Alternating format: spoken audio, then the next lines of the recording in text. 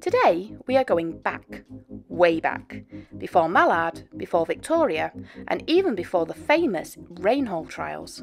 We're going back all the way to 1771, and we start our story in the town of Trejoran in Cornwall, to the birth of the father of the steam locomotive, Richard Trevithick. Richard Jr. was the second youngest child to Captain Richard Trevithick and his wife Antigua, and was the only son of 6 siblings.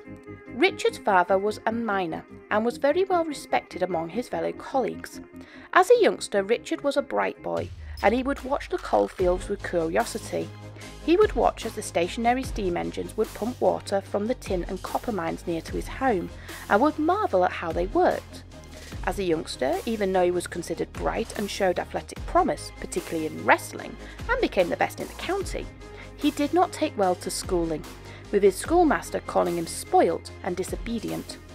Unusually for boys at the time, Richard started his working life at the age of 19, very late by the time period standard, and started as a miner in the East Stray Park mine. He enjoyed the work and worked quickly up to the ranks of consultant. Richard's father passed in the same year Richard married his wife Jane. Jane's father was a blacksmith by trade, but his foundry had moved into producing pump engines, known as beam engines. To get the water out of the mines, beam engines used steam but at very low pressure. The steam was allowed to condense, creating a vacuum which would cause a piston to lower. The piston was connected to a large beam which pivots. As one end of the beam goes down, the other goes up in a seesaw motion. This was then connected to the pump or flywheel, or any form of engine that needed power. Through his wife's family ties, Richard once again became fascinated by these low-pressure engines, even as he moved into the Ding Dong mine on his promotion to engineer. Richard began to experiment and modify existing low-pressure engines to see how they coped with high pressure. The more he experimented with the new power, the more he learned how to control it safely. As boiler design became more advanced and better materials was produced that could withstand greater pressure, Richard felt it was time to produce a high-pressure steam boiler of his own. He wanted a similar principle to the beam engine, where the steam would power a piston, but unlike the beam engines, this new engine would not need to be as big, as it would not need the cumbersome condenser and the cylinder could be greatly reduced. In fact, he surmised he could get the engine so small, it might even be possible for it to be self-propelled. After many experiments, both with standing engines and ones attached to road carriages, Richard had enough experience to build the first ever road locomotive. On Christmas Eve 1801, at his workshop near 4th Street on Cambon, Richard unveiled his aptly named Puffing Devil to the world. The engine had a horizontal boiler with vertical pressure operated steam pistons. Richard successfully chugged around the town, carrying 6 of his friends at a steady walking pace. Sadly, the Puffing Devil had a very short life. 3 days after its unveiling, the engine broke down as it passed over a gully. The passengers and drivers left the engine under a shelter while they went to the pub. Sadly, the men had no clue of proper safety and left the engine's fire burning while they dined and drank. As the water evaporated, the fire raged out of control, and by the time the men realised what was happening, the engine was a spectacular fireball. Despite the Puffing Devil's demise, Richard knew his machines worked and patented the boiler and built a stationary engine at Coalbrookdale. But the next few years would prove challenging. Coalbrookdale built a new steam locomotive, but an accident involving the engine costing the lives of one of the men forced the company to reconsider moving forward with the new plans, and the engine was quickly shunted into history and the plans shelved. With the Puffing Devil gone, Richard built another road carriage, but the ride was uncomfortable for passengers and uneconomical against the cheaper horsepower. And in 1803, one of Richard's stationary pumping engines exploded, killing 4 workers. The accident opened the door for Richard's hardest critics, James Watt and Matthew Boulton, who were only too happy to promote their own low-pressured engines. Richard knew he would need some form of safety feature to be incorporated into future designs. He added 2 safety valves. One was a tried and tested safety valve designed many years before and allowed the driver to set the maximum steam pressure. The other was Richard's own design, a simple plug of lead positioned just below the safe minimum water level. If the water dropped and the lead plug was exposed, the plug would melt and release steam into the fire, reducing the boiler pressure and sounding an audible alarm for the crew to damp down the fire. As well as the new safety features, Richard introduced mandatory testing of boilers to test pressure. In 1802, Richard made a high-pressure steam stationary engine for the Penydarren Ironworks. The engine was designed at first to drive the hammer at the ironworks, but Richard knew it could do so much more. The proprietor of the ironworks, Samuel Humphrey, allowed for Richard to mount the engine on wheels and turn it into a locomotive. Once the engine was ready, Humphrey made a bet with a local ironworks competitor for 500 guineas that the locomotive could haul 10 tons of iron nearly 10 miles. The wager caused great public interest, and in 1804 the engine was put through its paces and made the full distance in just over 4 hours, with a full load, an additional 5 wagons and 70 passengers. Once the wager was settled, the engine was remounted back onto its stationary plinth and returned to its regular job once more. Richard wasn't in the game for a simple wager. He wanted to prove to the world that his high-pressure steam was the way of the future, so in 1808 he created the first ever steam circus. The engine ran on a 100 feet circular track surrounded by a high panel fence. The fence meant that the engine was only visible to those who paid. The engine, called Catch Me Who Can, manned an impressive 12 miles per hour, and its creation was the first ever locomotive to haul fare-paying passengers.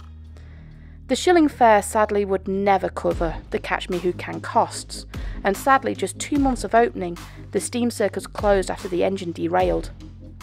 Richard was left broken and spent. He would never design any more locomotives. He was consulted by Robert Vasey, who tasked with the first Thames Tunnel. The directors of the new venture offered to pay Richard a healthy sum of £1,000, or £80,000 in today's money, to complete the 370 metres of tunnel.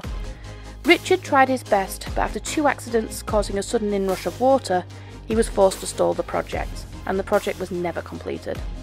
Ironically, it was his techniques that helped inspire Brunel to complete his tunnel under the Thames 18 years later, and his ideas also helped build the underwater tunnel at the Michigan Railroad over 90 years later.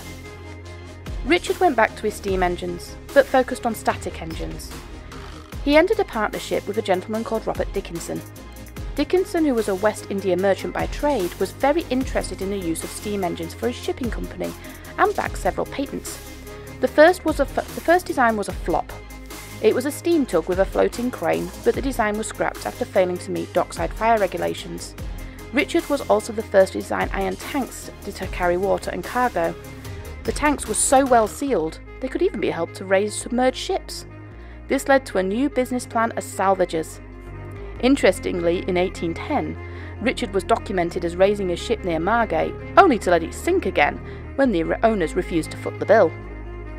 Richard enjoyed his new partnership and allowed him to patent several new inventions for the sailing world.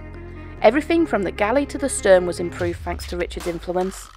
Sadly, it was not to last. By 1811, Richard was recovering from a bout of typhoid fever, and the company was declared bankrupt.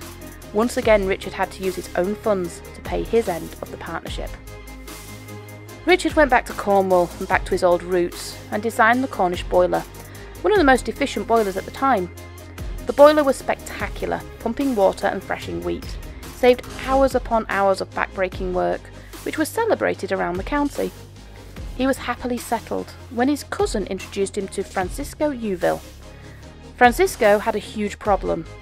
He needed a high-pressure steam engine to help him drain the silver mines in Peru.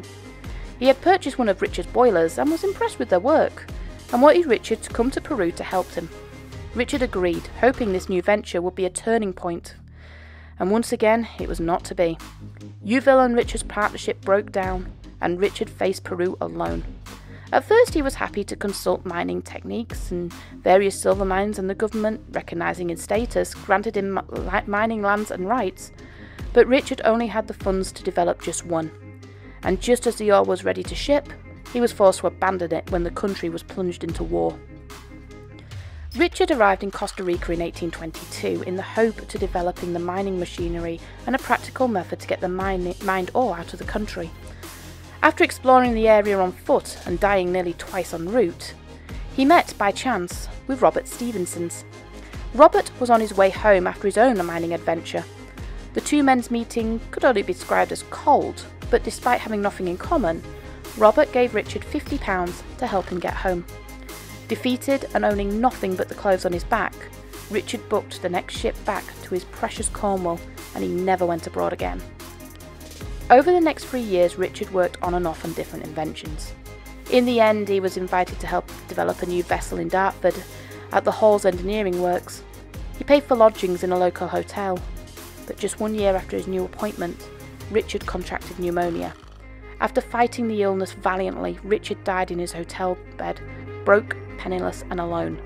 His body was carried by fellow workers and was given a pauper's burial nearby, but they acknowledged his contribution by donating to his funeral expenses and arranging a night watchman to guard over the grave to protect it. Unlike many great other engineers, it's not known where Richard's remains are buried. The cemetery was closed in 1857, and because Richard's grave was unmarked, we don't know where he is. What we do have, however, is his legacy. The original engines he worked on no longer exist, but we do have his drawings and replicas. His statue stands proud outside the library in Camborne Town in Cornwall, while the street where his engine Penny Darren made its famous run carries a plaque and a memorial in his honour. To further thank the father of steam, steam engines all over the UK come together in Camborne on the last Saturday in April, and they parade in front of Richard's statue. Richard Trevithick may have had a failure after failure, but if it wasn't for his high-pressure boilers and his incredible designs, and of course his wonderful locomotives, we wouldn't have the locomotives we have today. He truly is the father of steam, and it's fitting that his bust sits within the National Railway Museum Library. Richard is a real inspiration to any inventors, and sends the message loud and clear that you don't have to have money or be famous to be a legend. Just simply a very good idea.